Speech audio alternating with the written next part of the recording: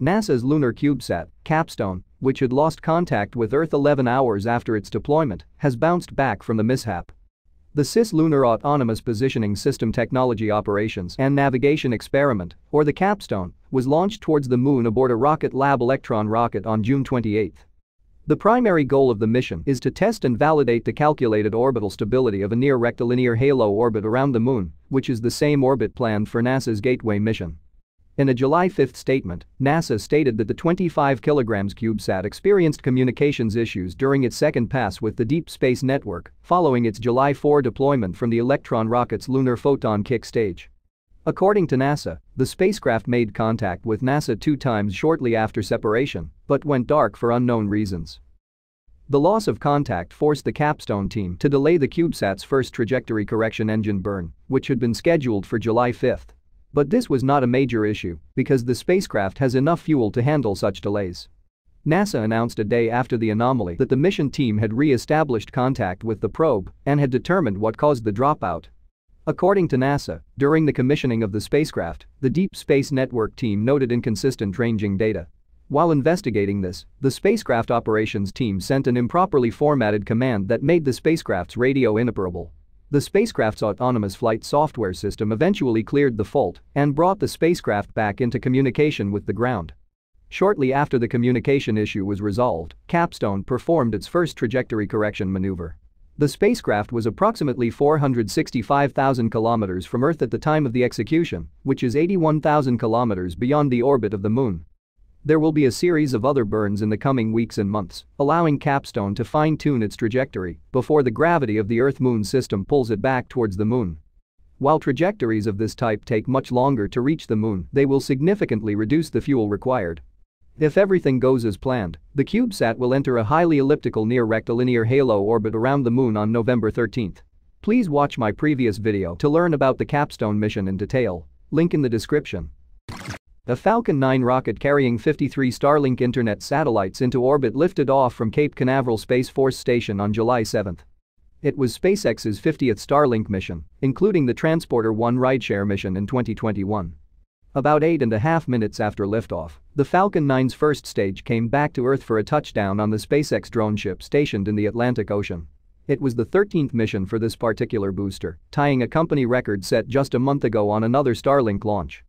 SpaceX's broadcast ended before the satellites were deployed into low Earth orbit by the rocket's upper stage, but SpaceX confirmed on Twitter that milestone went smoothly. SpaceX has launched 2,759 Starlink satellites so far. 2,506 of them are currently in orbit, and 2,039 are presently operational. Just hours after the Starlink mission on Thursday, SpaceX announced a new Starlink product, dubbed Starlink Maritime. The satellite-delivered broadband service promises high-speed low-latency internet with up to 350 megabits per second download speed while at sea. The service is primarily for all types of seagoing vessels, including merchant vessels, oil rigs, and premium yachts. Starlink Maritime's hardware consists of 2 terminals and costs $10,000, plus a monthly fee of $5,000. According to SpaceX, Starlink Maritime is easy to install and can withstand extreme weather at sea. The announcement also demonstrated the significant difference in video quality that SpaceX achieved through Starlink from its drone ships that are used to recover the Falcon 9 boosters at sea. The regular satellite internet cannot withstand the extreme vibrations of a rocket landing, causing live feed distortions. On the other hand, Starlink is unaffected by such barriers and maintains its speed. Moreover, prior to Starlink, SpaceX had to pay $165,000 per month for internet coverage. Starlink has reduced this to $50,000 per month, a reduction of roughly 70%. The Starlink Maritime coverage map indicates the service currently hugs the US, Australian, and European coastlines. However, SpaceX is planning to start expanding the coverage. The commissioning of the James Webb Space Telescope is almost complete, and the Webb team will soon reveal unprecedented and detailed views of the universe. The telescope is set to reveal the first truly science-grade images and spectroscopic data on July 12 at 2:30 p.m. UTC. NASA has already released the target list for Webb's first images. Each image will be made available on social media as well as the agency's website at the same time. Recently, NASA released a tantalizing teaser photo captured by Webb during a thermal stability test in mid-May.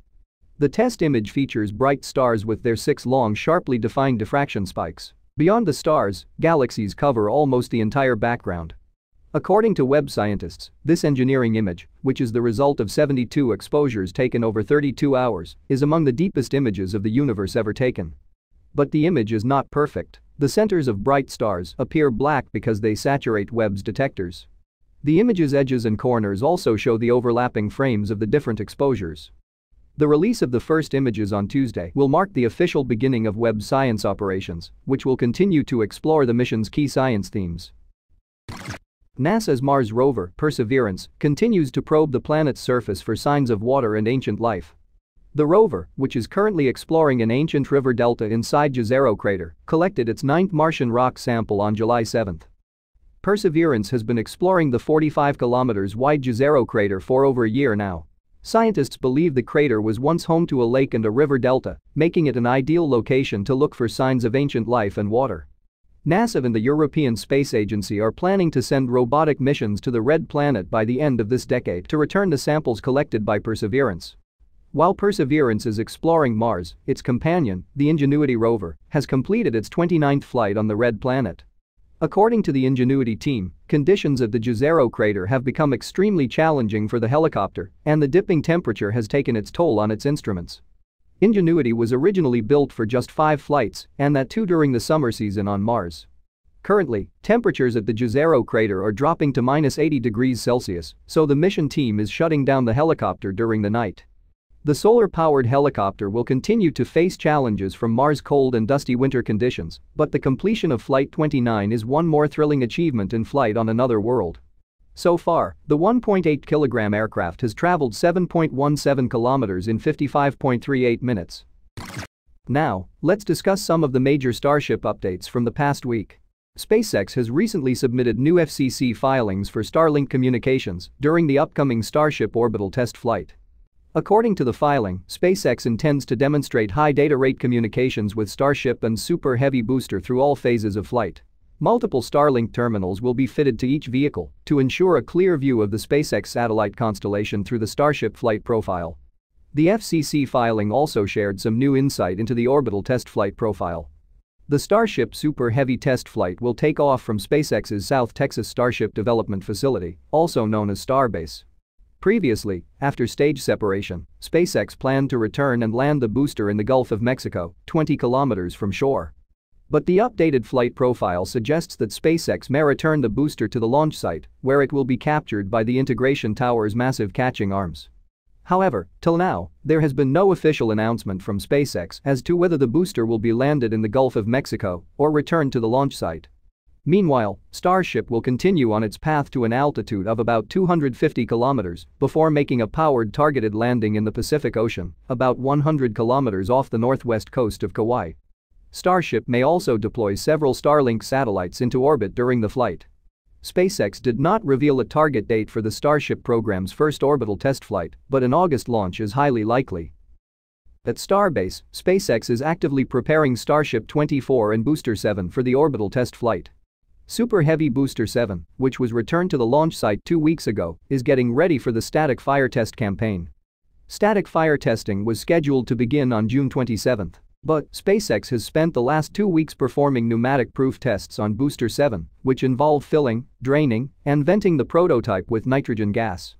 These tests are conducted to check system integrity, safety, reliability, and leak tightness under pressurized conditions.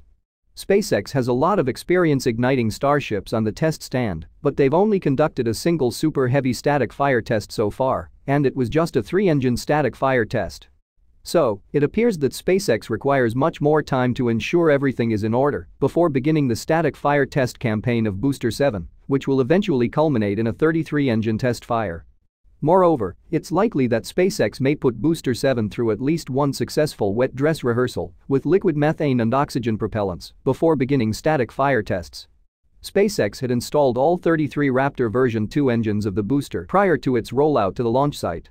But the engine thermal protection system installation isn't completely finished. So, SpaceX will need to finish fitting those panels before conducting static fire testing.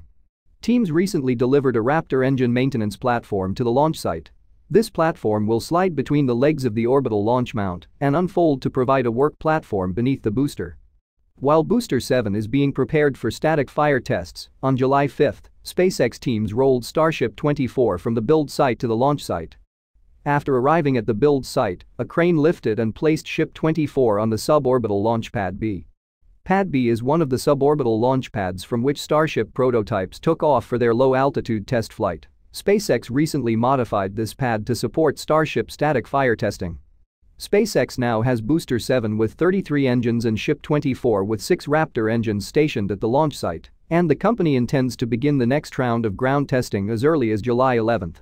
It's unclear if SpaceX will attempt to kick off Ship-24's testing on Monday or if they will continue testing Booster-7. Although it is unlikely, SpaceX is technically capable of simultaneously testing both Ship-24 and Booster-7. Only on the testing day, we will get a clear picture of the testing pattern, so keep an eye out for live streams from LabPodRay and other Starbase media. SpaceX teams recently completed stacking Super Heavy Booster 8 at the build site by lifting and placing the methane tank section over the oxygen tank section. The forechines, grid fins, hydraulic and electrical systems, aero covers, and Raptor engines will be installed into the booster in the coming weeks. Works on Ship-25 are also progressing at the site. Recently, SpaceX teams installed the payload bay door on the nosecone barrel section of the ship. Starlink satellites will be deployed through this door during the orbital flight of Ship-25. Teams installed the satellite dispenser into the payload bay 2 weeks ago. Thermal protection tile installation on the nose cone of Ship-25 is progressing. The oxygen tank section of Ship-25 is currently in the mid-bay. Once all the sections are fully ready, SpaceX will begin stacking Ship-25. The forward dome of Booster-10 was recently spotted at the construction site. This shiny new section is the first part of Booster-10 to appear at the production site. Work on the Starship launch tower and launch pad at Kennedy Space Center's Launch Complex 39A is moving quickly. Pad 39A recently received the third section of the Starship launch tower. 4 more tower sections are being prepared at SpaceX's Roberts Road facility for rollout to Pad 39A. The remaining 2 sections will be prefabricated at the site in the coming weeks. The fabrication of the rocket catching and stacking arm and its carriage is progressing at Roberts Road. The foundation and rebar work for the Roberts Road Mega Bay is also progressing. According to a recently released NASA document, SpaceX is looking for an additional 100 acres of land north of the Roberts Road site for office spaces and facilities to support vehicle and payload processing, fabrication, storage, manufacturing, and shipping and receiving. In addition, SpaceX plans to construct a 1.6-mile-long connector road to the site to facilitate transportation of Starships and Super Heavy vehicles from the operations area to Pad 39A. Here are the 14 resource areas that the new environmental assessment will consider before approving the site extension proposal. With this, we have covered all the major updates from last week. Please share your thoughts on the latest science news and Starship updates in the comments section. Also, do not forget to subscribe to the channel for more weekly updates. And as always, thanks for watching.